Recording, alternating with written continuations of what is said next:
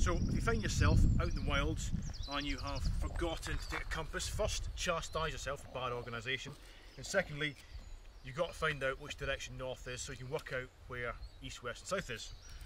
One of the cool methods is by using the sun. So try and find a nice piece of flat ground and a stick. Plant your stick in the ground, and this is very simple, this method, very easy. It does take a little bit of time. Once your stick's in, you take something to mark the end of the shadow. So, you know, rather than using rocks on rocks, I'll use little bits of bark. And then you've got to do is walk away, and then come back every sort of hour-ish, and you mark that throughout the day. Because what happens is, as the sun moves across the sky, obviously that shadow is going to swing you know, across left and right, but also it's going to get smaller.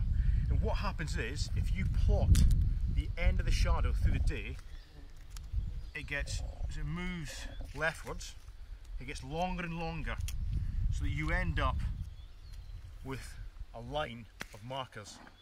And then all you've got to do is join the dots, and that gives you an east-west line.